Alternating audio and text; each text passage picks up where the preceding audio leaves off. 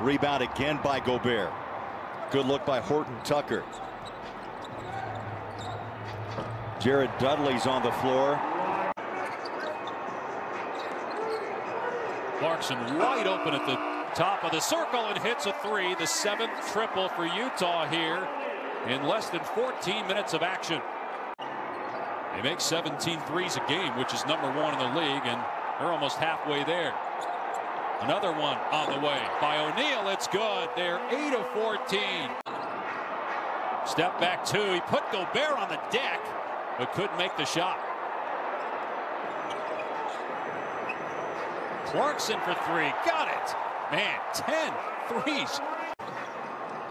Coached in the G League as a head coach before getting the Utah job. Clarkson inside, scores again. Clarkson with 10 points off the bench. Utah's hitting all these threes, 11 of 19, but look at the defense holding the Lakers to just 32 points. And then Clarkson right now cannot be stopped. Now check that 5 on the timer, 5-second difference on the game and shot clocks, and then a foul is called here on Wesley Matthews. What a great story Jordan Clarkson is. Was a 2nd-round pick by Washington, traded to the Lakers, spent 3.5 years there. Quinn Snyder just raves about the type of teammate he is and leader.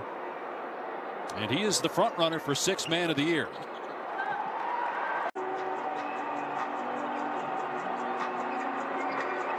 And the threes keep coming from the Utah Jazz.